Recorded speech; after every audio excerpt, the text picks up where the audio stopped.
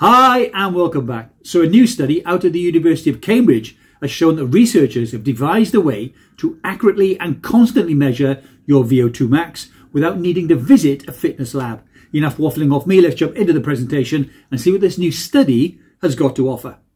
This is the review of a piece I read that was penned by the University of Cambridge in the UK and published in the journal Digital Medicine, which describes how Cambridge researchers have developed a method for measuring a person's overall fitness accurately on a wearable device without the wearer needing to actually exercise. And there are links in the description below to the study and the articles I used to put this presentation together.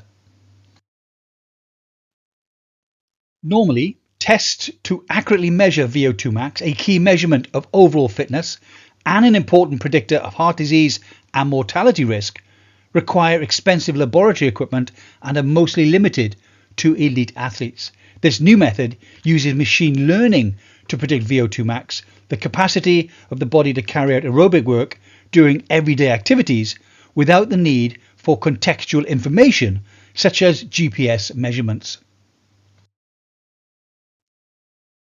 In what is by far the largest study of its kind, the researchers gathered activity data from more than 11,000 participants in the FENLAND study using wearable sensors, with a subset of those participants tested again 7 years later.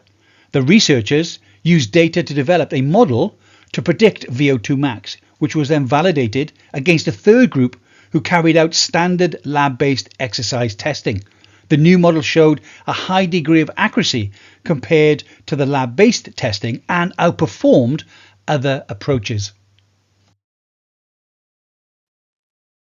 Some smartwatches and fitness monitors currently on the market claim to provide an estimate of VO2 max, but since the algorithms powering these predictions aren't published and are subject to change at any time, it's unclear whether the predictions are accurate, or whether an exercise regime is having any effect on an individual's VO2 max over time.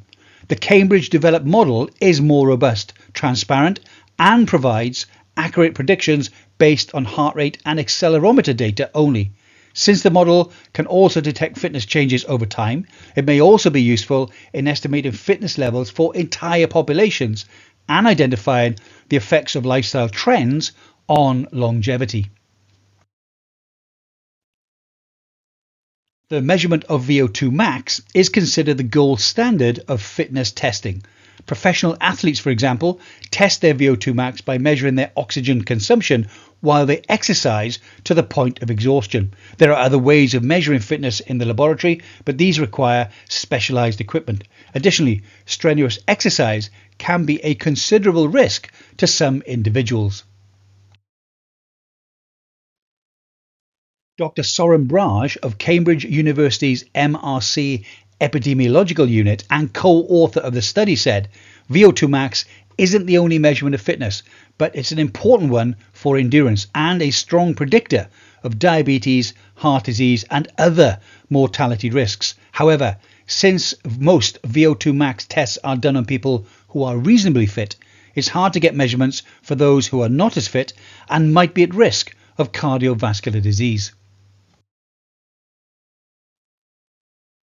Dr. Demetrios Spathis from Cambridge University's Department of Computer Science and Technology and co-lead author said, "We wanted to know whether it was possible to accurately predict VO2 max using data from a wearable device so that there would be no need for an exercise test. Our central question was whether wearable devices can measure fitness in the wild. Most wearables provide metrics like heart rate, steps, or sleeping time, which are proxies for health, but aren't directly linked to health outcomes." This was a collaborative study between two departments at Cambridge University. The team from the MRC Epidemiological Unit provided expertise in population health, cardiorespiratory fitness, and they provided data from the FENLAND study. This is a long-running public health study being conducted in the east of England, and the team from the Department of Computer Sciences and Technology who provided expertise in machine learning and artificial intelligence for mobile and wearable data. Dr. Spathis, joint co-author, said, "We had to design an algorithm pipeline and appropriate models that could compress this huge amount of data and use it to make an accurate prediction. The free-living nature of this data makes this prediction challenging because we're trying to predict a high-level outcome, fitness, with noisy, low-level data, wearable sensors." Let's now take a look at how the participants were grouped. Participants in the study wore wearable devices continuously for 6 days. The sensors gathered 60 values per second, resulting in 31,104,000 pieces of separate data that all needed to be processed.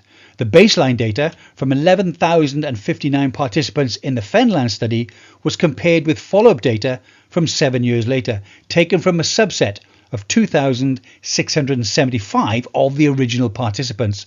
A third group of 181 participants from the UK Biobank validation study underwent lab-based VO2 Max testing to validate the accuracy of the algorithm. Let's now take a look at the results. The machine learning model had a strong agreement with the measured VO2 Max scores at both baseline, with an 82% agreement, and with the follow-up testing, and that had a 72% agreement.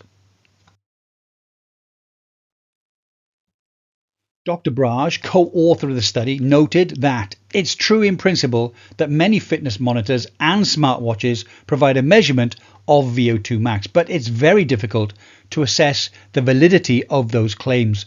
The models aren't usually published, and the algorithms can change on a regular basis, making it difficult for people to determine if their fitness has actually improved or if it's just been estimated by a different algorithm.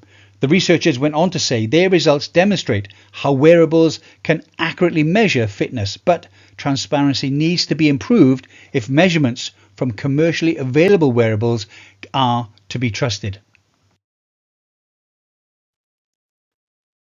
Dr. Spathis stated, "Everything on your smartwatch related to health and fitness is an estimate.